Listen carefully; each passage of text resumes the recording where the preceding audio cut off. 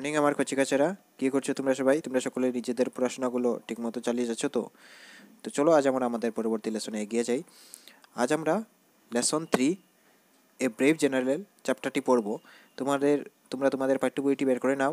36 নং পেজটি বার করে দেখো, 36 নম্বর পেজ বার করে দেখো, এই চ্যাপ্টারটি পাবে, এই ব্রেভ জেনারেল। তো আমরা আজ এই গল্পটি পড়ব এবং গল্পটি পড়ে সেটা আমরা গল্পের মতো করে বলবো। তো আমি এখন একবার এই গল্পটি তোমাদের পড়িয়ে দেব এবং বুঝিয়ে দেব, তারপর তোমরাও বাড়িতে এই গল্পটি রিডিং পড়বে, ঠিক আছে?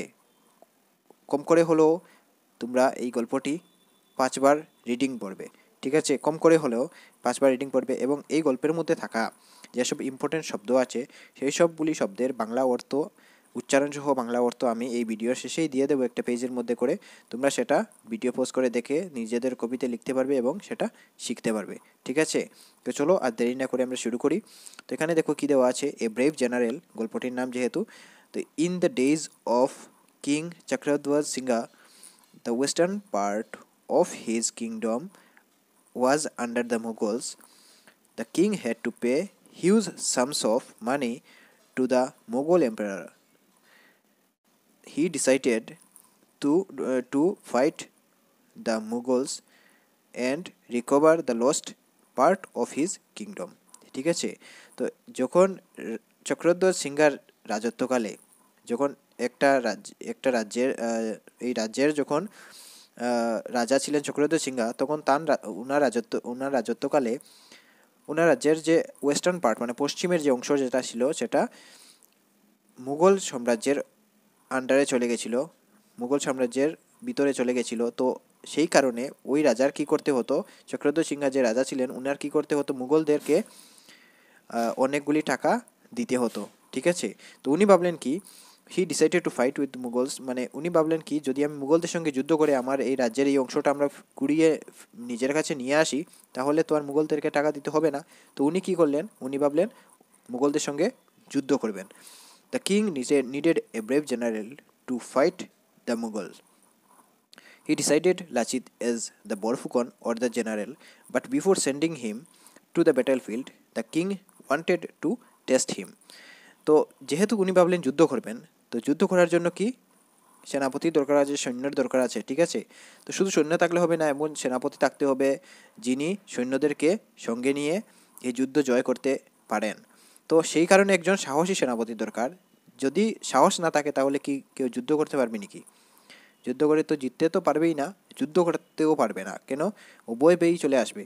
তো সেই কারণে একজন সাহসী সেনাপতির দরকার। তো উনি কী করলেন, লাচিতকে সেনাপতি হিসাবে নিযুক্তি করার জন্য প্রস্তুতি নিলেন। তো যখন নিযুক্তি করবেন তার আগে উনি ভাবলেন কি, একবার লাচিত কতটুকু বেশি সাহসী সেটা বোঝার জন্য তিনি একটা পরীক্ষা নেবেন, সেটা ভাবলেন। ব্যাটেলফিল্ড হলো যুদ্ধক্ষেত্র, মানে যুদ্ধক্ষেত্রে পাঠানোর আগে লাচিত কতটুকু বেশি সাহসী সেটার পরীক্ষা নেবেন ভাবলেন। The king called Lachit to his chamber. Lachit knelt down before the king. At the moment, an attendant rushed into the royal chamber and took off Lachit's turban.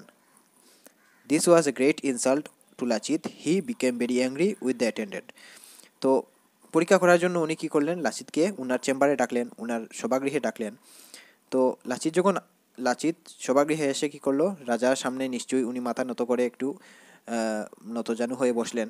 তো ঠিক এই সময়ে একজন অ্যাটেন্ডেন্ট এসে কী করলো, লাচিতের মাথার যে টারবান হলো পাগড়ি, মাথায় যে কাপড় দিয়ে, বড় কাপড় দিয়ে পাগড়ি বানানো থাকে, তোমরা দেখেছো নিশ্চয়ই, ওই পাগড়িটা নিচে নামিয়ে দিল।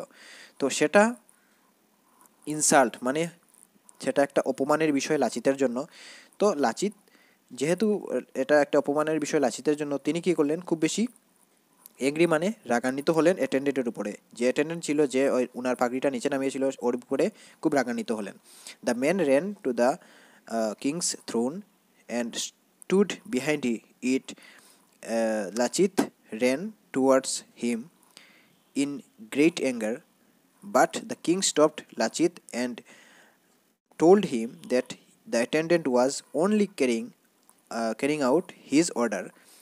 He also told Lachit that he wanted to test if Lachit was brave and had self-respect. তো যখন লাচিতের টারবানটা মানে লাচিতের পাগড়িটা ওই অ্যাটেন্ডেন্ট নিচে নামিয়ে রাখলো, তখন লাচিত তো ওই অ্যাটেন্ডেন্টের উপরে রাগ করলেন, রাগ করে অ্যাটেন্ডেন্টকে ধরার জন্য গেলেন।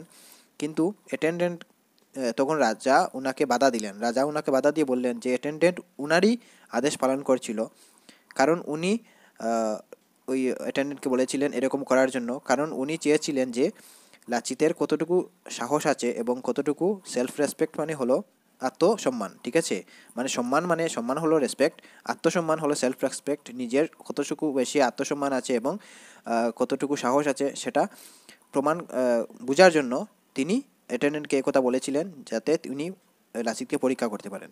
তো দেন the king appointed Lachit as the Borphukan. He also presented Lachit with a beautiful sword মানে হলো তলোয়ার। তো তারপর যখন দেখলেন উনি লাচিতের রাগ উঠলো, মানে রাগান্বিত হওয়ার পরে উনি বুঝতে পারলেন যে লাচিতের অনেক সাহসও আছে এবং লাচিতের অনেক আত্মসম্মান বোধও আছে। তো তিনি লাচিতকে বরফুকন হিসাবে মানে জেনারেল হিসাবে, ব্রেভ জেনারেল হিসাবে উনি অ্যাপয়েন্ট করলেন এবং লাচিতকে একটা সোয়ার্ড মানে একটা সুন্দর তলোয়ারও দিলেন যুদ্ধক্ষেত্রে যাওয়ার জন্য।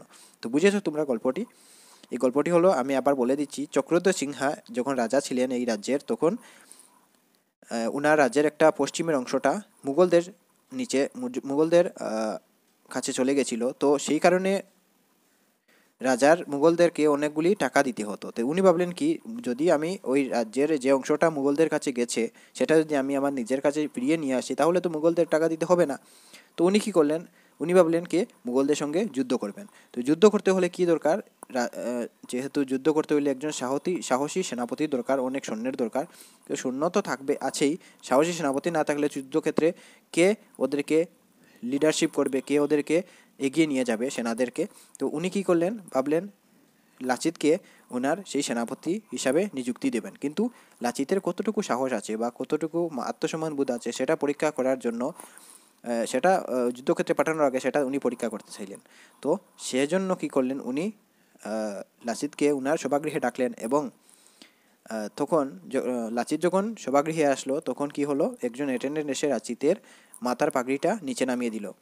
তো লাচিতের সেই অ্যাটেন্ডেন্টের উপরে খুব বেশি রাগ হলো, কারণ এটা একটা অপমানের বিষয় ছিল।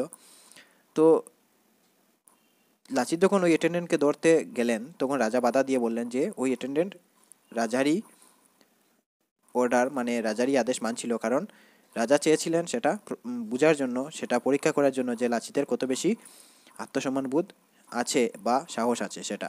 তো যেহেতু রাজার এই পরীক্ষায় লাচিত পাশ করে নিলেন, তো সেই কারণে রাজা লাচিতকে এখানে প্রধান সেনাপতি হিসাবে নিযুক্তি দিলেন এবং সঙ্গে সঙ্গে ওনাকে একটা বড় সুন্দর তলোয়ারও গিফট করলেন, মানে উপহার দিলেন, ঠিক আছে।